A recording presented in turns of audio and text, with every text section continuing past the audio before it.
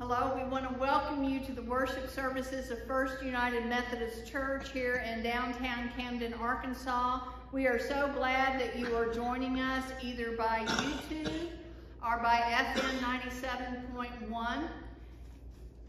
Today is the last and fifth Sunday in January, and we have gathered here to worship in thanksgiving and praise. Let us prepare our hearts.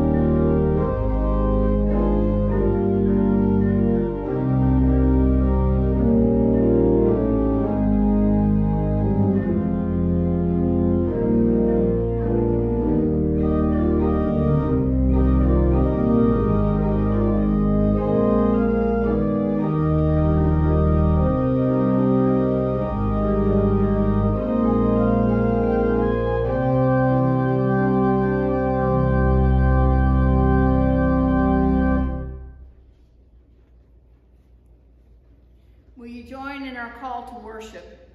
Even when it seems we have suffered for a long time, God breaks through His mercy and love for us. Things may not be easy, but God is with us. God walks the pathways of both light and darkness with us.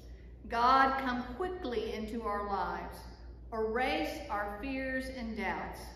God, come quickly into our hearts and teach us to be truly your people. Let us pray. Gracious God, we come to you this day seeking your guidance and strength. You have called us to ministries for which we feel inadequate. Help us to understand that it is your love that will support and sustain our efforts. Give us the courage to place our trust in your abiding presence.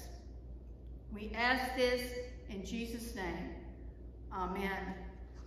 Now we join as we sing Love's Divine, All Loves Excelling.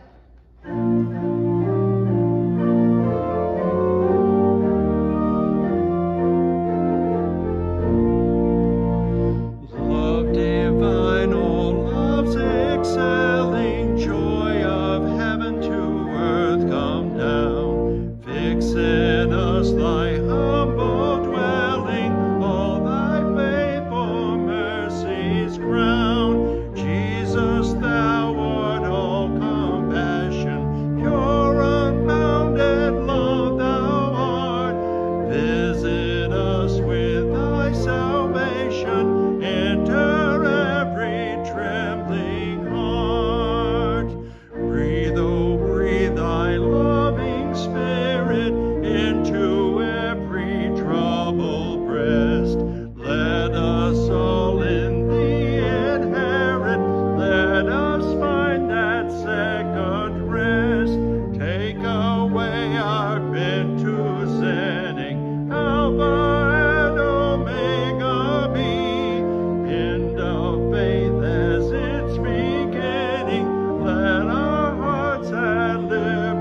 liberty.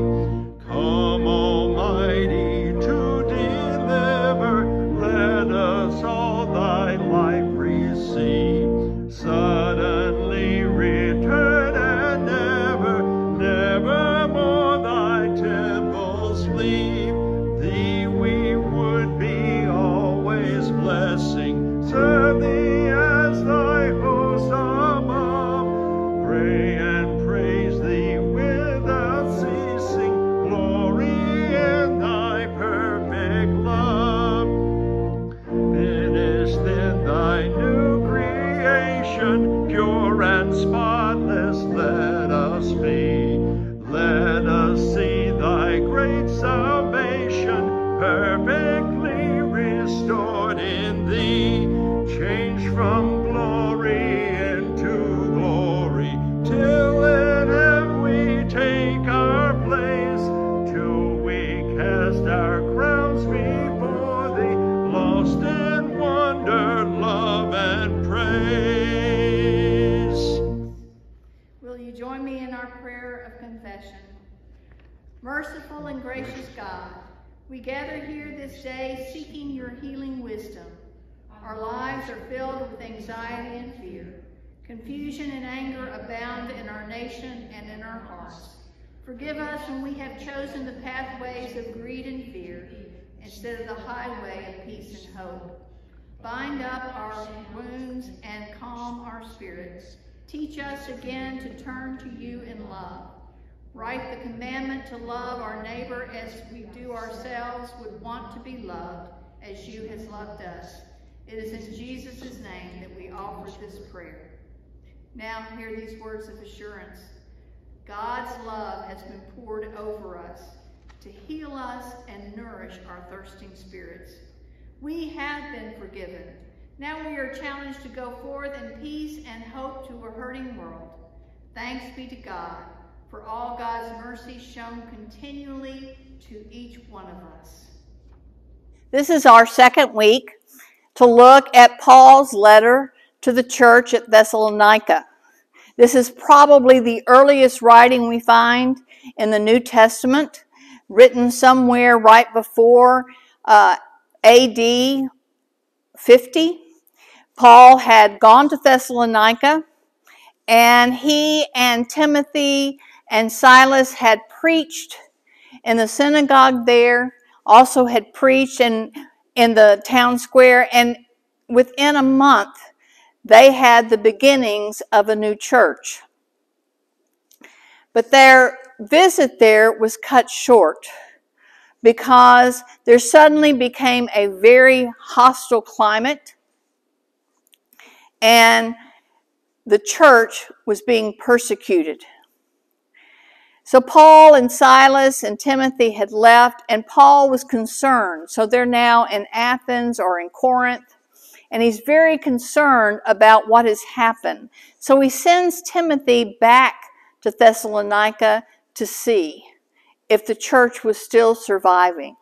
And what he found was not only were they surviving, they were actually thriving well. So when Timothy comes back with this report, Paul writes this letter of encouragement. The letter is in two parts, and each part is framed by a prayer.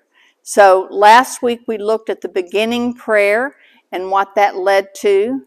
Today we're looking at the prayer that binds the first part to the second part, and then there is a prayer at the end.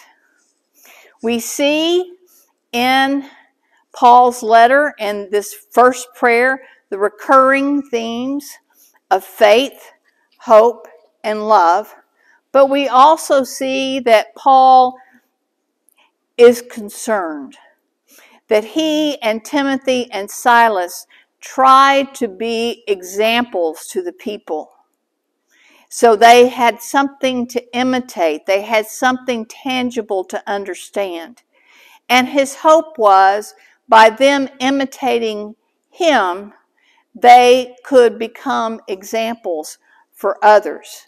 So let me read to you from the third chapter of 1 Thessalonians, starting with verse 9. How can we thank God enough for you, given all the joy we have because of you before our God?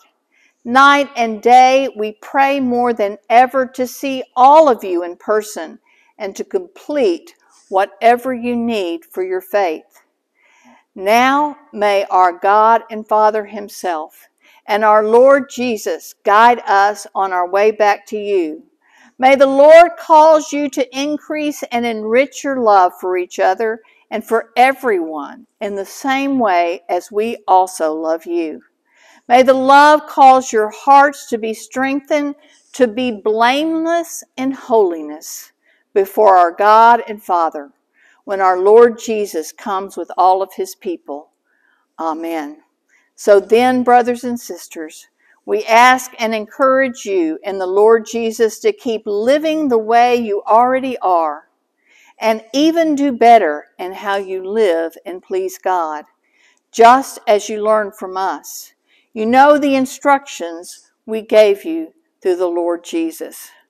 This is the word of God for the people of God. Thanks be to God. Let us pray. May your scripture always be my delight, O Lord. May I not be deceived in them or deceived by them. Amen. About 8 years ago, I got a phone call that I was being moved to Maumelle, Arkansas, to serve a church in a planned community.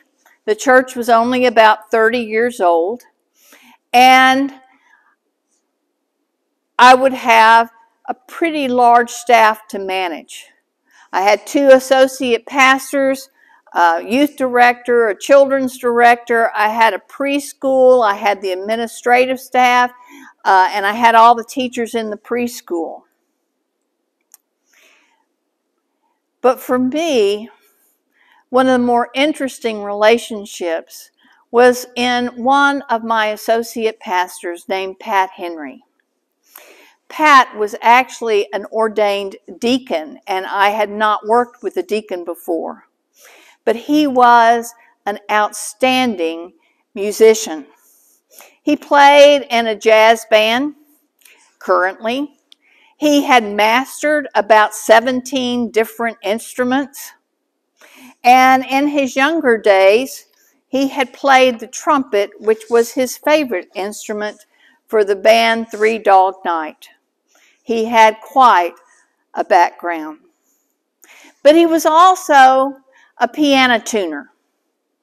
And at least once a month, he would sit down at the grand piano in our sanctuary, and he would take out his set of tuning forks, and he would hit the tuning fork and adjust the strings on the piano to be in perfect alignment and be in tune. He hated for any instrument to be out of tune. And this was great since the piano was our main instrument in the sanctuary. And so every Sunday morning it was right in tune. If you go to a symphony, you will notice that before everything begins, before the conductor comes out, the first violinist stands up and begins to play and tune her instrument.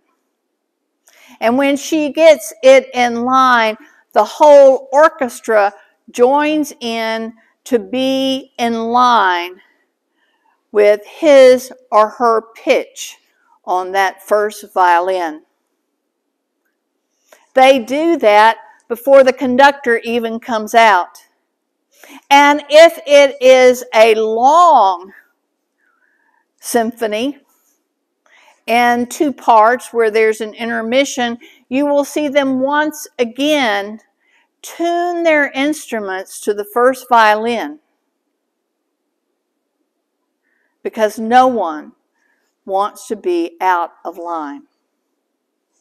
There is one pitch alone, and the whole orchestra tunes to that one pitch. So today, I want to talk to you about holiness. Holiness is the way that we live that pleases God. And in our scriptures, we discover that God and God alone is holy. We see when God first encounters Moses at the burning bush that he tells Moses to take off your shoes, you are standing on holy ground. Later, when he is on Mount Sinai giving Moses the instructions for the people, when Moses comes down, his face is literally aglow from being in the presence of God's holiness. When you go over to Leviticus and you see the instructions for building the tabernacle and later the temple, there was a place within the tabernacle called the Holies of Holies. It is where the seat of atonement was. It was where the Ark of the Covenant was kept. The most holy and sacred things that God had made holy. There were instructions on who could enter that room and survive. And you had to become pure. You had to go through a purification ritual to prepare yourself to enter that space of holiness. We see in the history of Israel, there were times when the Ark of the Covenant was taken out and someone would accidentally approach it or touch it to keep it from falling, and they would die instantly because they could not purify themselves before they touched something that's holy. This is the way it was until we get to the story of Isaiah. And in the 6th chapter of Isaiah, which the adult Sunday school classes, this was in their lesson from a few weeks ago, we find Isaiah entering into a holy space in the very throne room of God. And there's incense, and there's coal, and there's fire. He can see the rim of God's garment. And he sees these holy creatures flying around. And suddenly he knows that he is not pure. And he cries, "Woe is me, I am a man of unclean lips, and I live among people of unclean lips." And then something changes. Isaiah doesn't die. Instead, one of these holy winged creatures takes a coal and he puts that burning coal on Isaiah's lips, making Isaiah holy. And he tells him that now his sins have been forgiven. He has been touched by God. He has been touched by the holy, and now he is ready. This is almost a precursor to the New Testament, where we see God's holiness, God's word, taking on human flesh. And as this child grows, things change. What Jesus touches becomes whole. What Jesus touches becomes holy. He makes the blind to see and the lame to walk. He makes those that are bleeding suddenly healed. . And so this holiness is spread.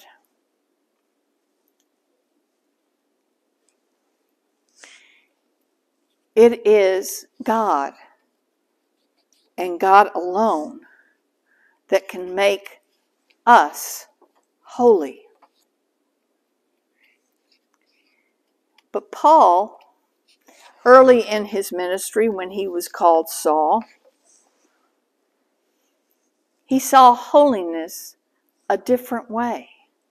He saw holiness in that ancient Leviticus way, that he was following the laws, that he was preparing himself to enter the holiest of holies. Then, that day on the road to Damascus, he encounters true holiness in Christ. And it changes him.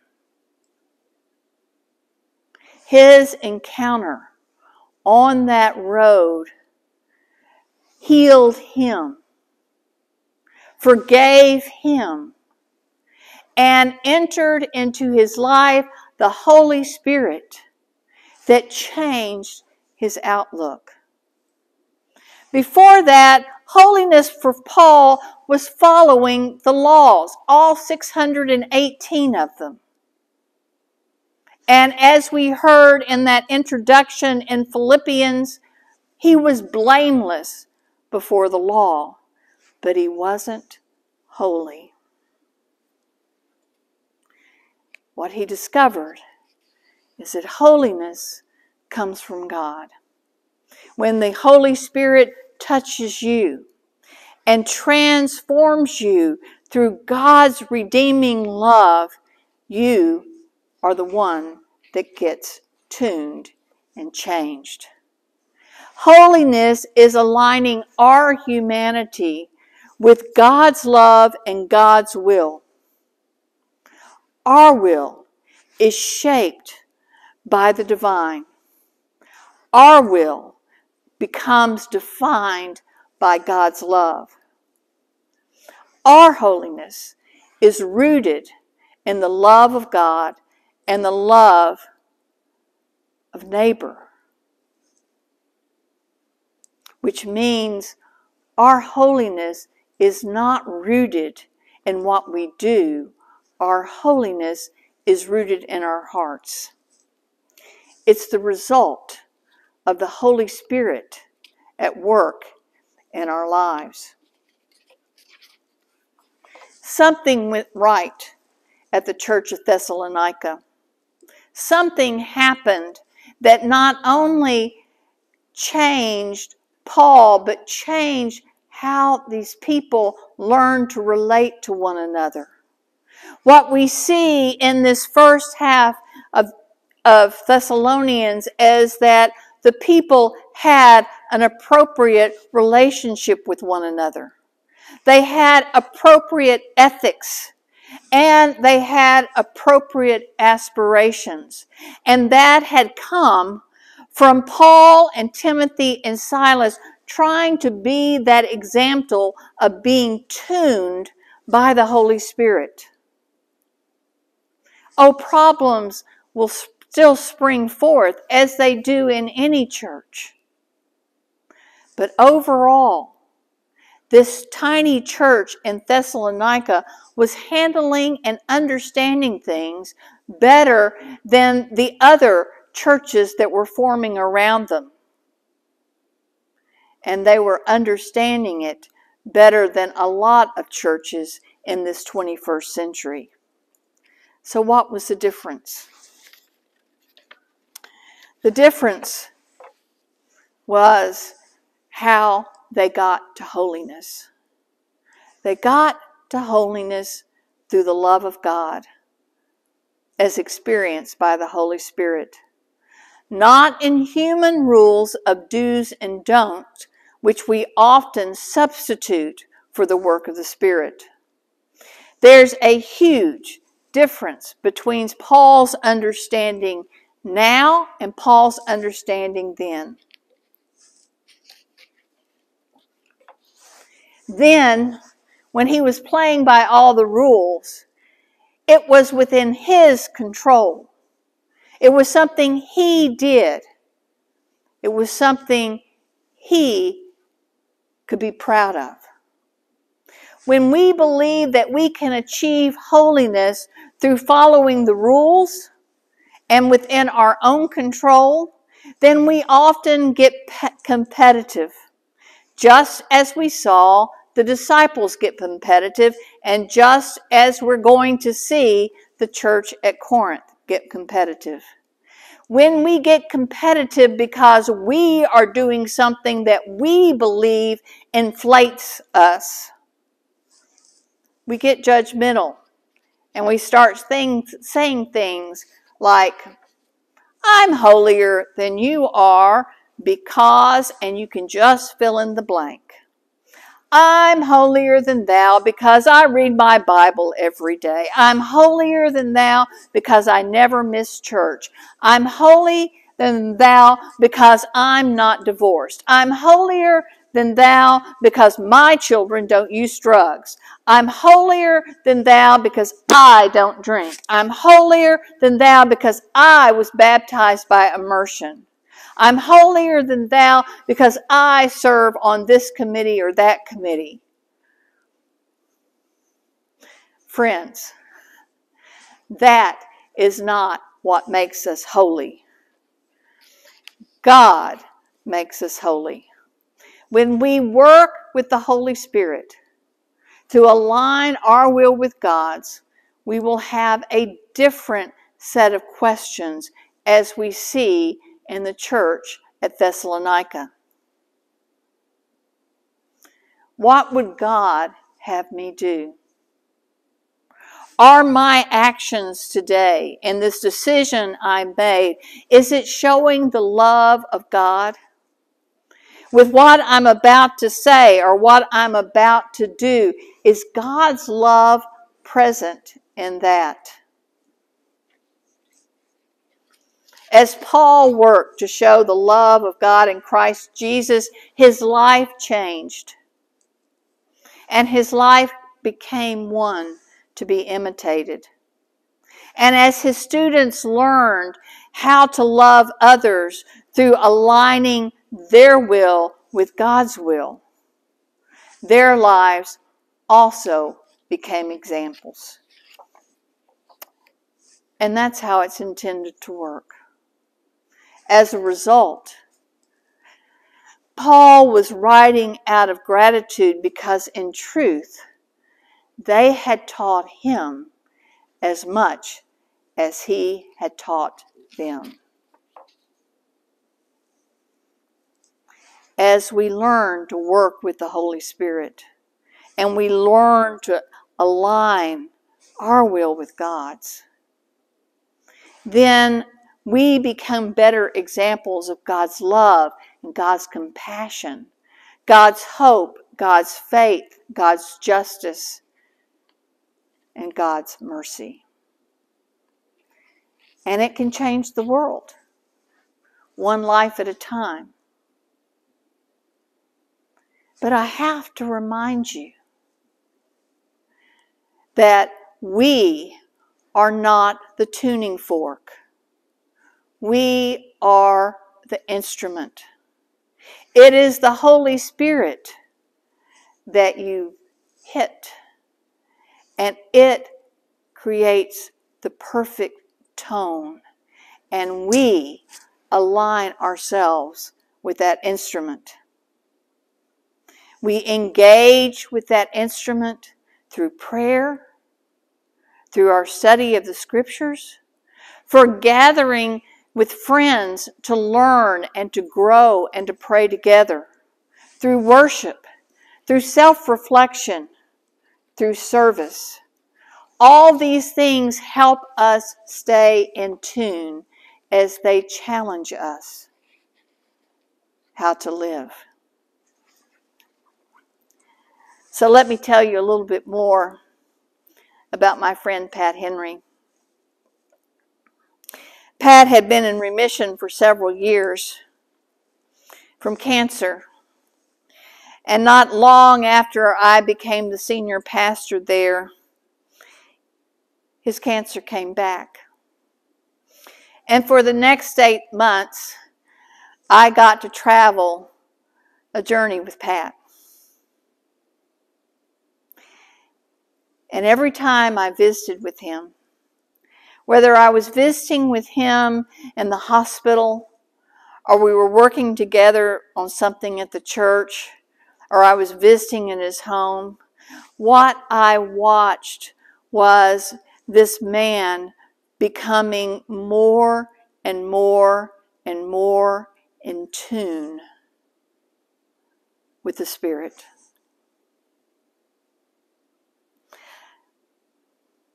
On Easter Sunday, and it was first Easter Sunday for both of us, he was so weak that he had to be lifted up to the chancel area. And he had put together a brass quartet. And normally he would play trumpet, but he was too weak to play trumpet, so he was playing trombone. And our chancel wasn't very big, so he was sitting right next to me as he played. He was in perfect tune. Not a single note off, as sick as he was. And just a few days later, he would be playing a different kind of music in a place where he was finally whole and healed.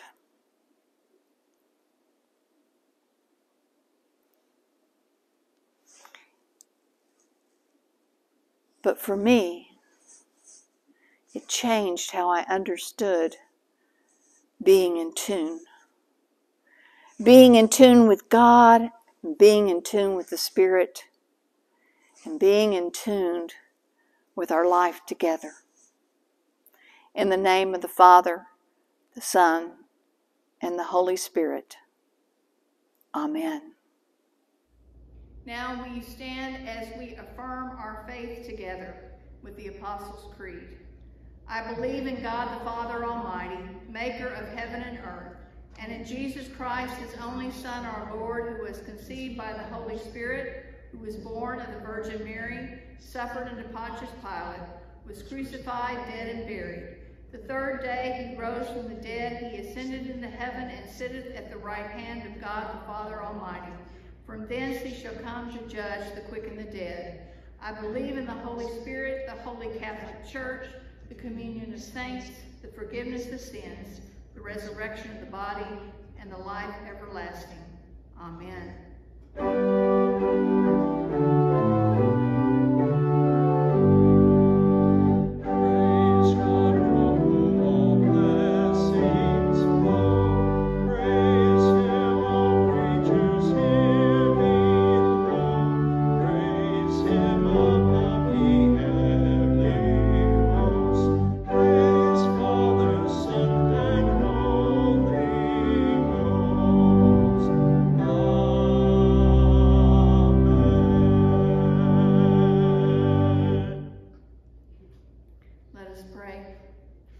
If I speak in the languages of humankind or the angelic host, but do not have love, I am just like a noisy, clanging cymbal. If I have wonderful powers to see all the great possibilities in serving God and the wondrous journey which God has placed before us, but I don't have love in my heart and in my actions, I'm just making empty noises. Lord, too often we're like loud clanging cymbals or empty promises. We say we want to do things, but we back away because we think things will be too hard. We don't believe that you will be with us, guiding, healing, strengthening us for service. So rather than do your work, we just go through the motions. But you are love. In you resides all the hope and peace and justice. Your love has been poured out on us and all creation from before the beginning of time. Teach us again the great message of hope. Remind us that love is also at risk. We risk censure and alienation from people who don't understand. Let us know that you were with us through this time. Give us courage to be your faithful witnesses. by the kinds of loving service and care we give to others. For we ask this in Jesus' name, who taught us to pray, Our Father, who art in heaven, hallowed be thy name. Thy kingdom come, thy will be done, on earth as it is in heaven. Give us this day our daily bread, and forgive us our trespasses as we forgive those who trespass against us. And lead us not into temptation, but deliver us from evil. For thine is the kingdom, the power, and the glory forever. Amen. Now will you join us in our hymn of invitation and dedication, O Master, let me walk with thee.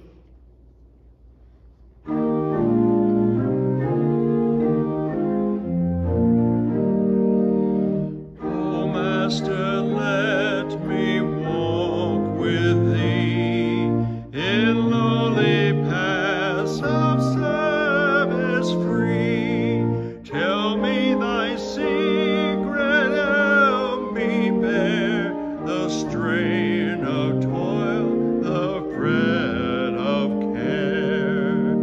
Help me the slow of heart to move by some clear winning word of love. Teach me the wayward feet to stay and guide them in the homeward way. Teach me thy patience still with thee in closer dear company, in work that keeps faith sweet and strong, in trust that triumphs over wrong, in hope that sends a shining ray far down the future's broadening way, in peace that only thou canst give. With thee, O Master, let me live. Now hear this benediction. Go into the world in the strength of Christ, to love and serve God and your neighbor. Go out in joy and live lives worthy of the gospel of Jesus Christ, who calls us into God's kingdom and glory. Amen.